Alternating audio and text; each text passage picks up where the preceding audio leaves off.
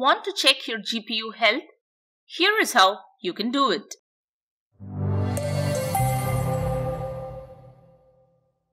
This is the Windows Club.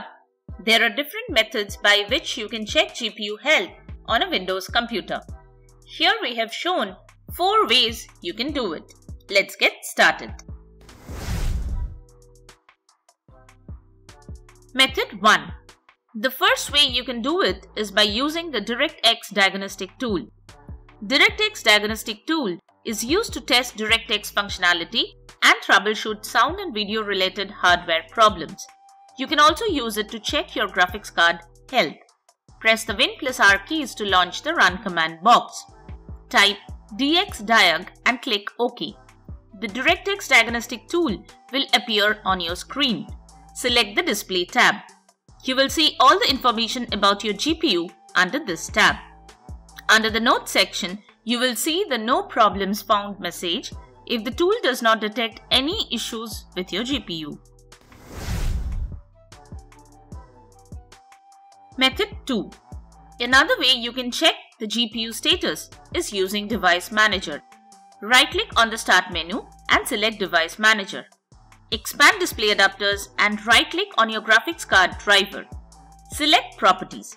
See the device status under the General tab.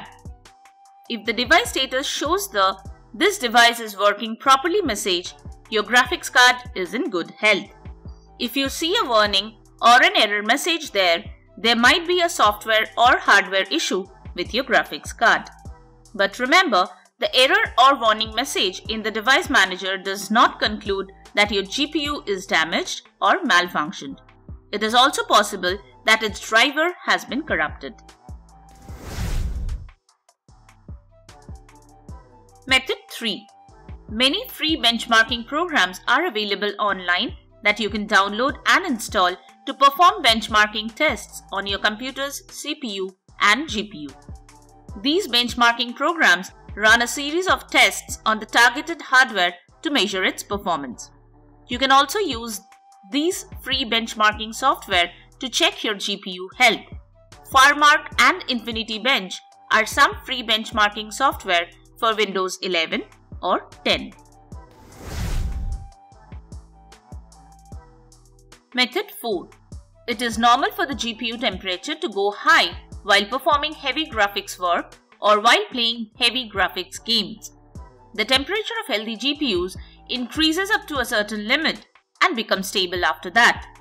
Also, if the heatsink or fans are not working properly, GPU adjusts the clock in order to reduce the heat.